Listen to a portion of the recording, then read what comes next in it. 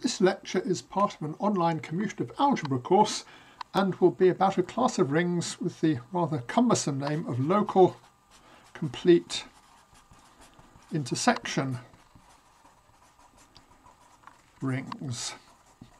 And as this is a bit of a mouthful to pronounce, they're often called LCI rings for short. We've been talking about several classes of local rings, so I'll just briefly recall where these fit in. So we had regular local rings, which correspond to non-singular points of varieties, and these are a special sort of local complete intersection ring, which are in turn a special case of Gorenstein rings, which are in turn a special case of Cohen-Macaulay rings, which are a special case of local rings. So in previous lectures we've covered Cohen-Macaulay rings and Gorenstein rings and regular rings, so now we're going to do the last case, which is local complete intersection rings. So first of all, what is a local complete intersection ring?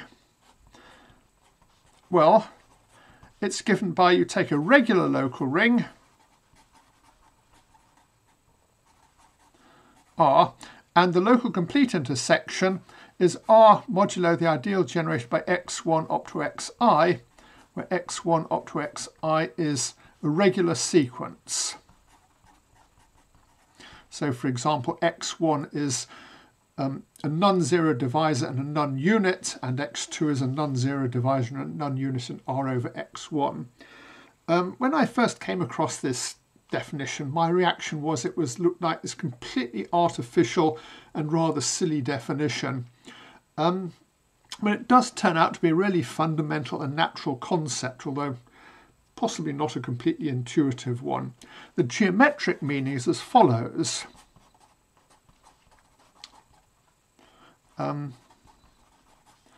Suppose you've got some sort of variety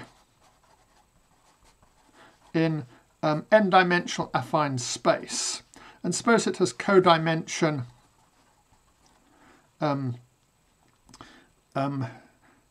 k, then it needs at least k equations to define it.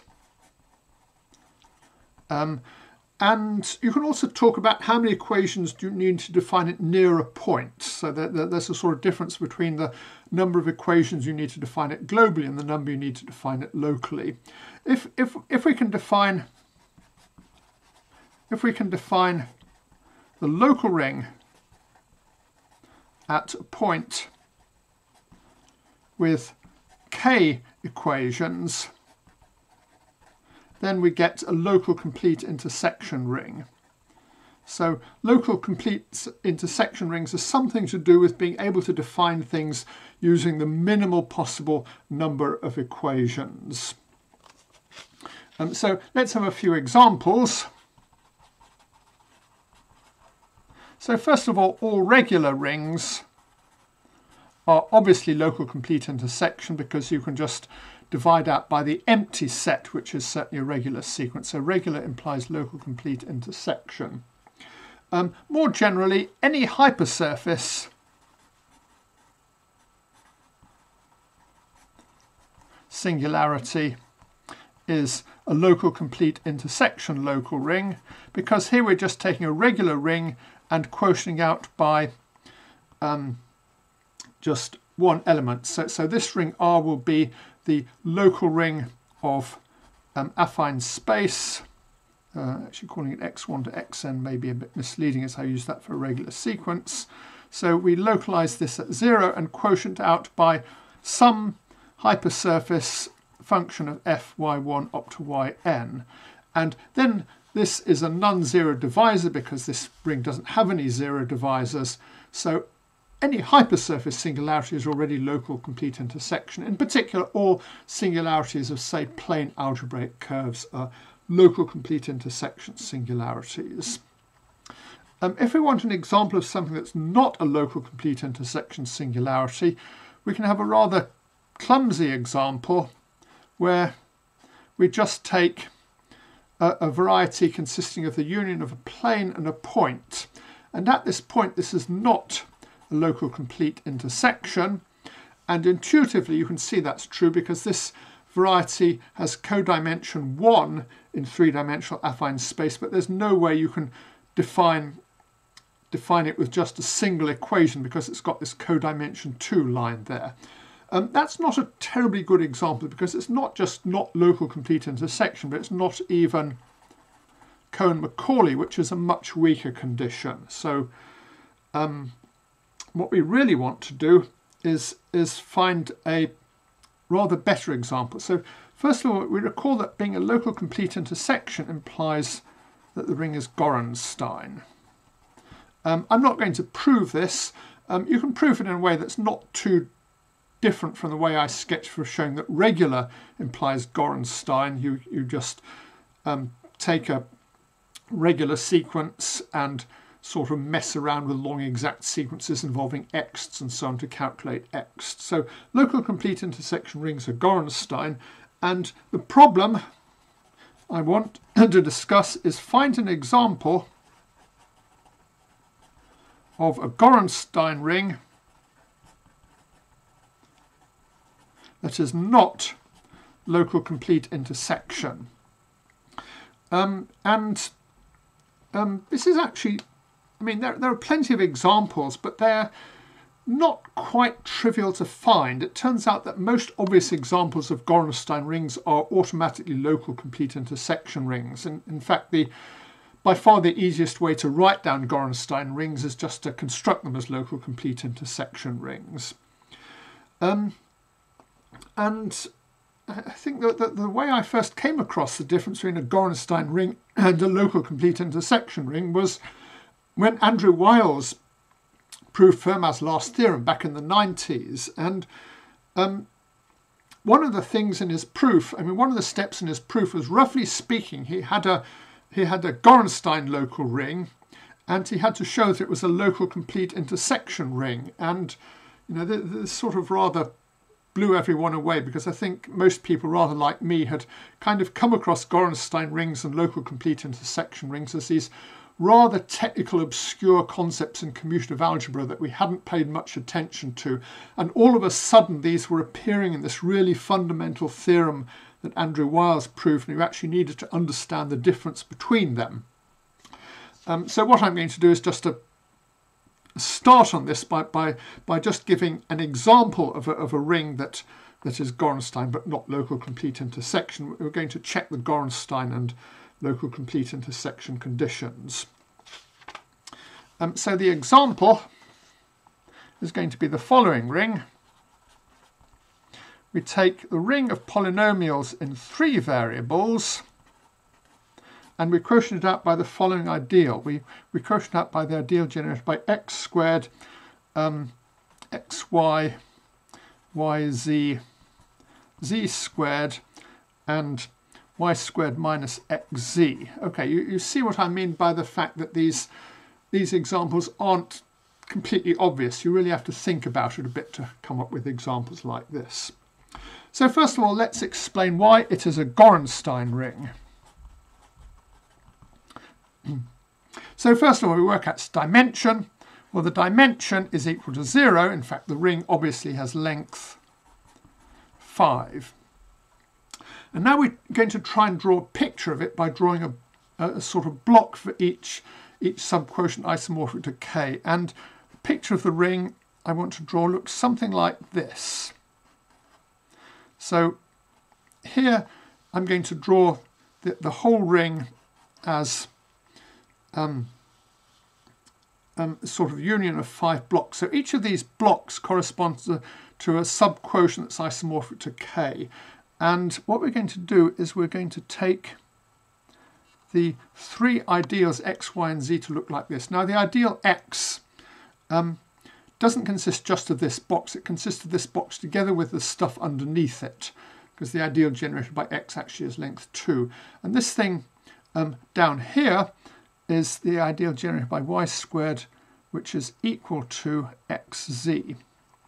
And you can think of this bit here as being the whole ring, and this bit here is the maximal ideal m, and this bit at the bottom is the maximal ideal m squared. And to explain where this construction comes from, more generally you can take V to be a vector space over K, which may as well be finite dimensional, and then you can take a ring consisting of K plus V plus another copy of K, and this K is going to contain the identity of the ring, and this vector space is going to have a symmetric bilinear form from V tensor V to K, and the product on this bilinear form is going to be the product on V to this bit here. So this is going to be the maximal ideal M squared, and this is going to be the maximal ideal M, and the map from V times V to this K is the bilinear form. So you can do this with any vector space in any bilinear form, and you'll get a little zero-dimensional local ring. And now, if the bilinear form on V is non-degenerate, this implies that the ring is Gorenstein. And that's easy because Gorenstein just means Hom over R from K to R has dimension 1. And if this bilinear form on V is non-degenerate, then any homomorphism from K to R must have image inside this bit here. If the form on V is degenerate and has something in the kernel, then the image of K could also be something in V, and it would no longer be Gorenstein. So you can construct Gorenstein rings from any vector space with a non-degenerate symmetric bilinear form, and that gives you lots of Gorenstein rings. Here we're taking V to be three-dimensional. The reason we're taking it to be three-dimensional is that if V is two-dimensional, then this turns out to be a complete intersection ring. So for a ring that's not complete intersection, we just have to take V of dimension at least 3, and the simplest case is V being three-dimensional. Anyway, now we have to see that it's not a complete intersection, not a local complete intersection ring. And let's just give an informal argument. We can write R as a quotient of K, X, the power series ring X, Y, Z, modulo some ideal. And what's this ideal going to be? Well, the ideal is going to be a subring of, let's say, M squared, where M is going to be the ideal generated by X, Y, and Z in R, in K, X, Y, Z.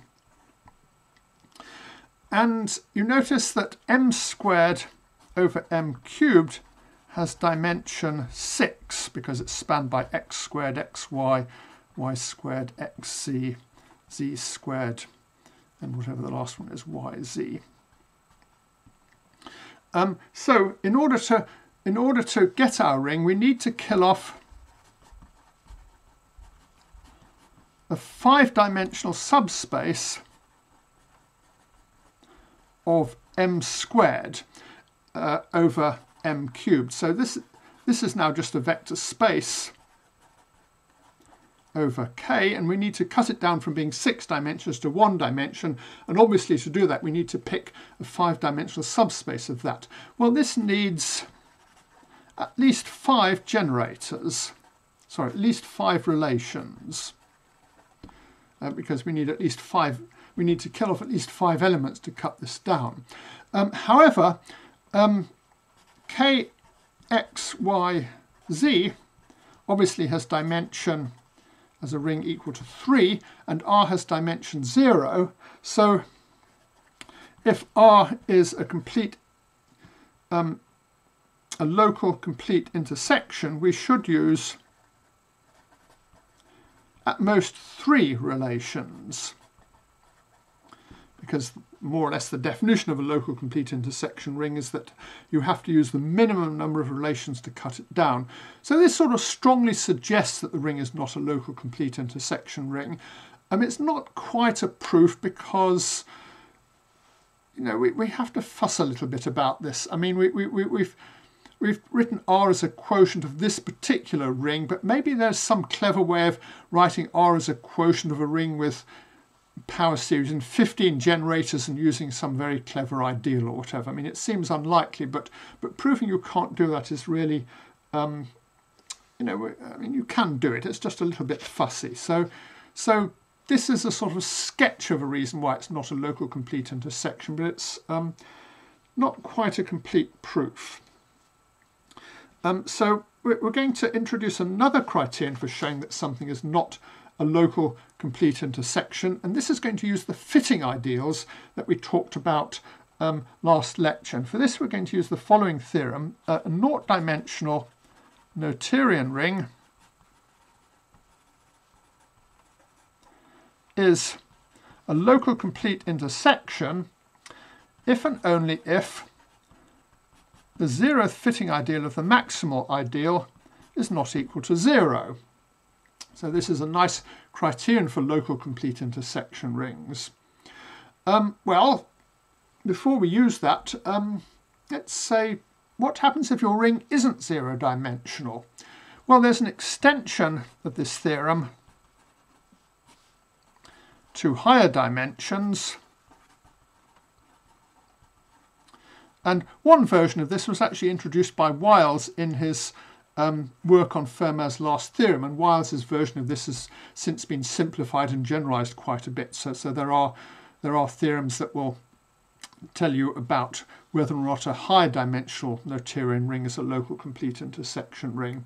We're not going to worry about that. Instead, we're going to use a rather simpler criterion, which says that a local complete intersection, a ring R, so a local ring R of dimension greater than 0 is a local complete intersection if R over x1 is a local complete intersection, where x1 of course is not a unit or zero divisor.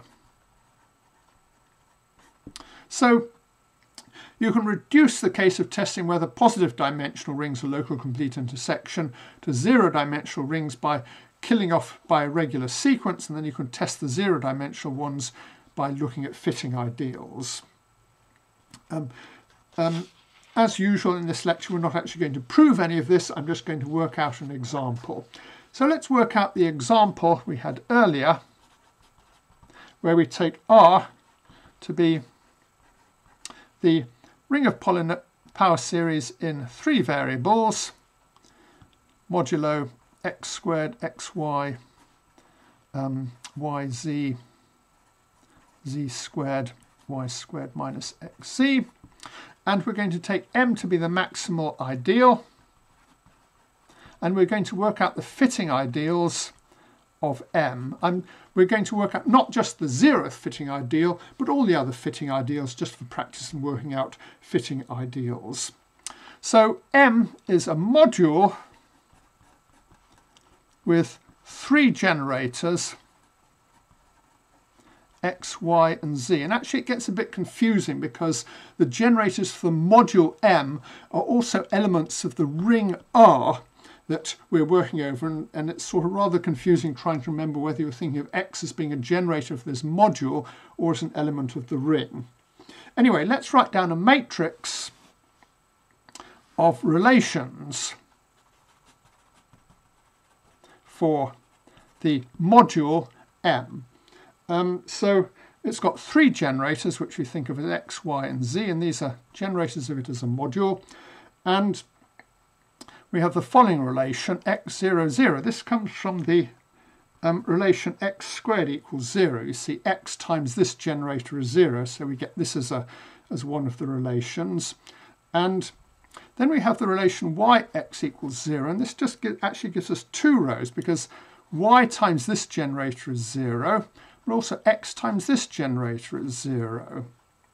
So yx gives us 2 generators, and similarly z squared gives us 0, 0, z, and yz equals 0 gives us 0, z, 0, 0, 0, y, and y squared equals xz gives us a couple more generators, 0yx, zy0. So this sort of says that z times x plus y times y is equal to 0. So I guess I should put in some minus signs there.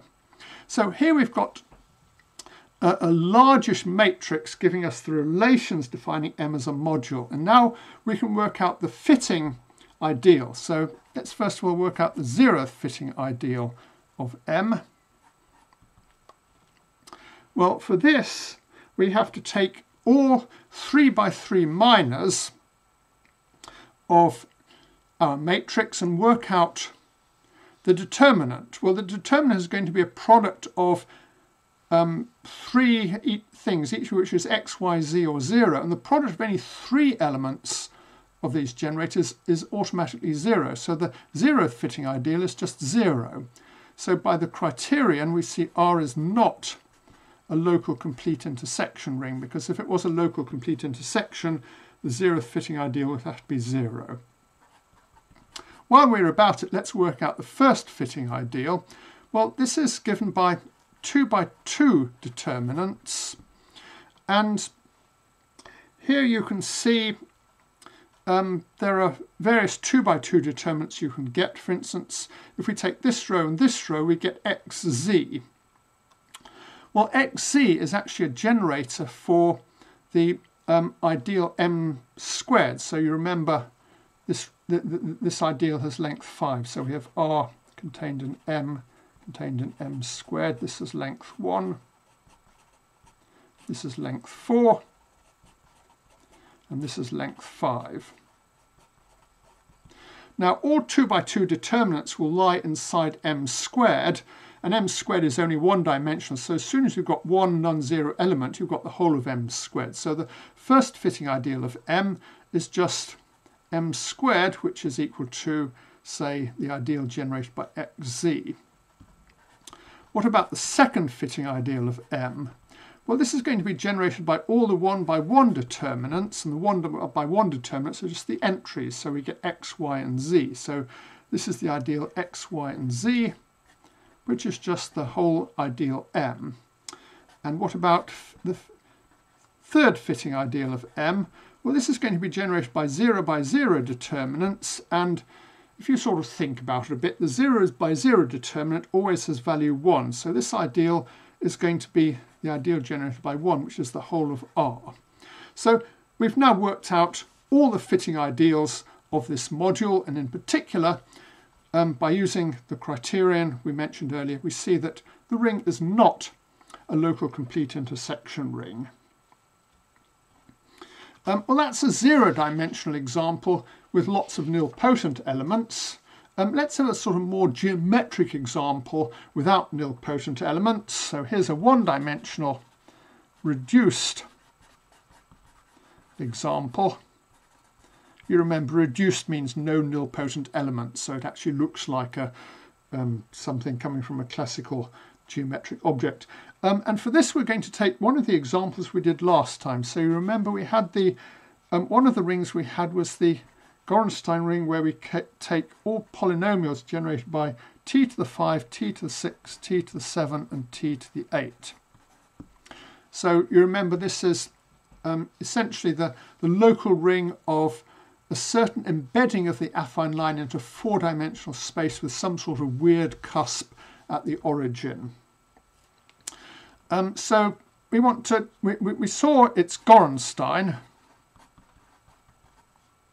for some earlier lecture. Now let's show that this is not a local complete intersection. Well, what we have to do is quotient by a non-zero divisor. And unless you're trying to make life difficult for yourself, you're going to choose the non-zero divisor to be t to the 5. And we worked out the quotient by t to the 5 last time, and it had length 5, and we saw there was a basis of it consisting of 1, t to the 6, t to the 7, t to the 8 and t to the 14. And let's show that this is not a complete intersection ring. Well, that's easy because if we call these elements 1, x, y, z, then we see that this element here is xz and it's also equal to y squared. So this ring is just k, x, y, z, quotiented out by all this stuff we had last time, x squared, xy, yz, z squared, xz minus y squared, which we've just seen was not a local complete intersection ring. So here we've got a nice geometric example of a ring that is Gorenstein but not a local complete intersection. So to finish off with, we can just sort of summarize how to test a local ring for being Gorenstein or local complete intersection or whatever. So we're going to have a sort of flow chart for what you do if someone presents you with a ring and demands to know which nice properties it has. So this is going to be, let's assume it's Noetherian and local, because I can't be bothered to work out whether we need it to be Noetherian or not. So first of all, we work out what is the dimension. And suppose the dimension is greater than 0. Then we ask, is there a non-zero divisor in the maximal ideal M? And if there's no, then it's not Cohen-Macaulay because we've got a positive dimensional ring and we can't find any regular sequence of length greater than 0. Suppose we can. Then what we do is we quotient by it.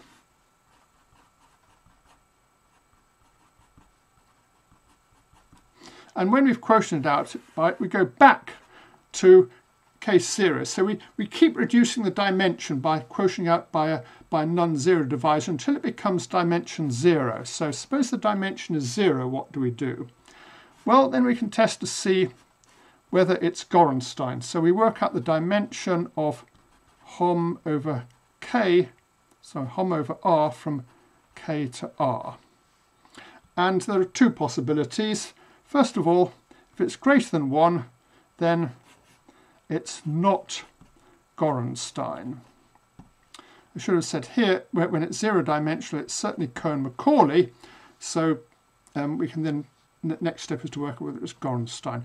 Then what we do is we work out the fitting ideal of the maximal ideal M, as we mentioned earlier.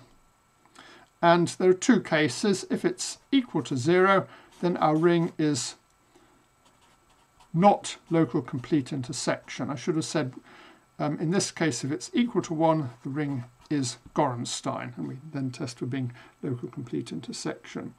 So now we've found that it is a local complete intersection.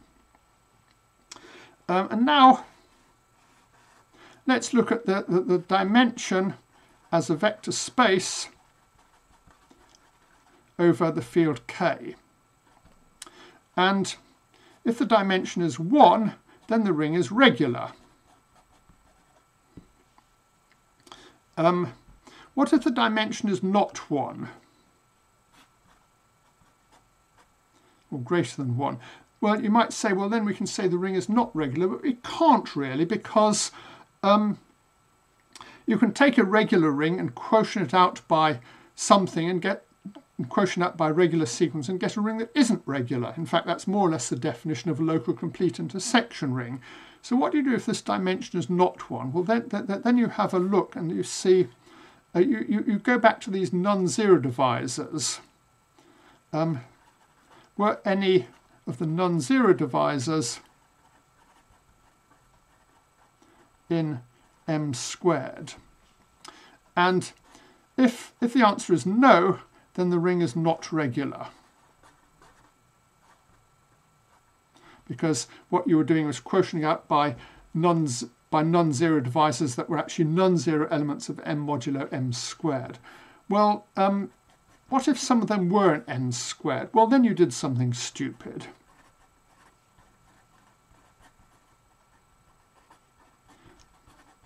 And you should go back and pick a collection of non-zero divisors that are in M but not in M squared. So you should go back here and start all over again. So that's a sort of rough flowchart of how you test local rings for these properties.